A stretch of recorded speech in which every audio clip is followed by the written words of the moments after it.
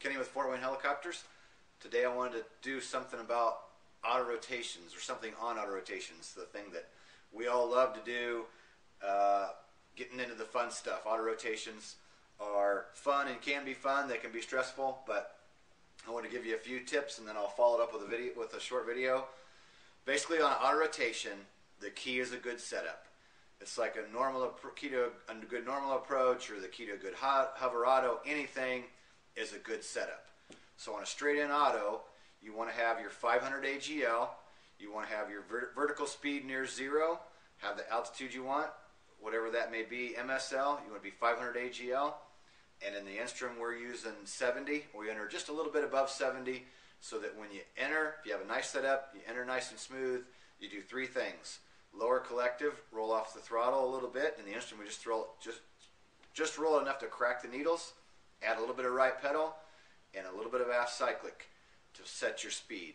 If you have a nice entry, that's all you have to do at the beginning. And then on your way down, you're doing a cross check, looking inside, looking outside at your spot, back inside at your RPM, back outside, back into your airspeed. If you set it up nice, it's going to be nice. As you're flying it down, you're going to wait till about treetop level, and at approximately treetop level, you're going to start a gentle flare. As you bring it in, make a bigger flare, and then 8 to 10 foot height skid clearance. You want to level the aircraft, raise collective, roll in your power, adjust your pedals. So, real quick, one of the videos I shot before, auto rotations. Again, key is a good setup, and I'm going to show you right here. We're getting ready for our spot. We have our 500 AGL. Your vertical speed near zero. You don't want to be climbing or descending. Right there at zero. 500 AGL. It's about 800 feet above sea level at C65, so we're using 1300. Airspeed close to 70. I like to be just a little bit above, so when you enter it, you can do your aft cyclic, down collective, roll off your throttle. 3, 2, 1, enter. Here's where I enter it. In the instrument, we can do it nice and slow. And some of the other helicopters, training helicopters, you got to do it a little bit faster.